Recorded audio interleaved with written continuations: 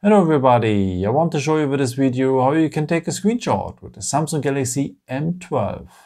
So what we need for are the buttons. So we will need the power button and the volume down button. And if you press these both buttons now for the same time, you will have a screenshot. And after you can see a preview, you can edit the picture or share it directly maybe with WhatsApp or Messenger and so on. Okay, one more time, the power button and the volume down button just for short together. And we will have a screenshot. And if you go now here on the editing symbol, we are able now to draw something inside if we want, or we can also just crop a part here of the screen. If we go here in the corners, and then we can just crop a part, maybe a picture from a website or something like this, and so on. And if you're ready with it, you can share this edited part directly or save it directly here with the arrow to your gallery. Yeah, and we add the pictures, of course, here at the gallery, as I said. And in this overview, you see all your screenshots. As you can see, I had already many twice.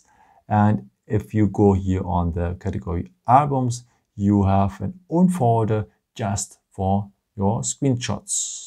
Thank you so much for watching this video. I hope I could help you with it. And yeah, maybe if you want, you can leave me a nice comment or give me a thumbs up. That would be very helpful for my videos. Thank you so much for.